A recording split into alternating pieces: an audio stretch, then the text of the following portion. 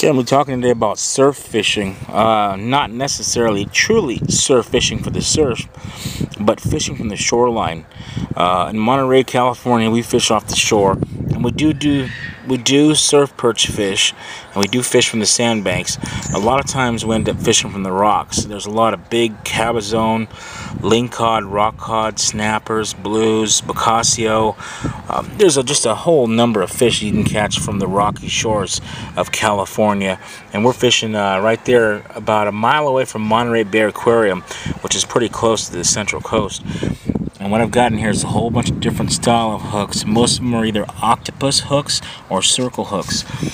The purpose of a circle hook, and why they call them circle, is because they spin around on themselves, and the hook circles back in, the point circles back in towards itself. And what that does is when a fish picks it up, you don't really even have to set the hook. Once it picks, the fish picks up the bait and starts taking off with it, you just pick up the slack and reel, and you pretty much got your fish caught. So you can catch a huge amount of fish with these basic, compared to a basic kale hook where you have to physically set the hook. These set them for you. So circle hooks is the way to go if you're going to be fishing off the shoreline. So with the waves crashing and the wind and the weather, sometimes you don't feel that pickup, or you don't hear or get the visual cue of your pole jumping, because with the waves your pole's already jumping. So circle hooks is definitely the way to go fishing off the coastline. That's the example here of how the packages come. Whenever I find them on clearance, I pick them up. Usually about $7 to $8. I paid $5 for this, and it's 4/0. There's a package of 50 4/0 laser sharp eagle claw circle C red hooks in here, and those are the ones I recommend because of their rust qualities. They're very strong, very sharp hooks, and you can get them in the 50 packs, which is really nice to have the 50 packs. Going to line here, I use Andes, and you can see these clearance tags. If I can get something on clearance, I always pick it up. What I use is the green color here of Andes. It's a 30-pound. In California, the water's really dark green, so green is pretty much the most common stuff. I do have 50-pound Andes for leaders on the boats.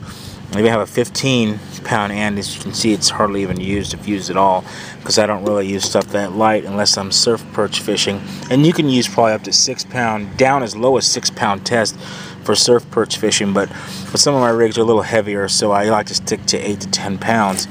I've even got some trilene big game string right here that's pretty good. I haven't used this yet. This isn't a 25-pound test. Andes work so great.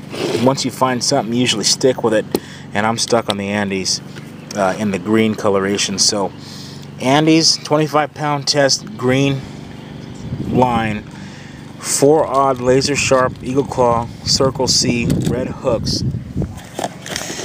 And for weights, we do a 4-ounce banana weight, but you can do any size, any shape weight. It's just this slips really well throughout the rocks, so we use the 4-ounce weights that we cast ourselves. So that's about it for fishing gear. Extra line, pack of hooks with leaders and swivels and stuff and beads, and a nice bag of weights, because you're definitely going to break off on the rocks if you're fishing in the rocks in California.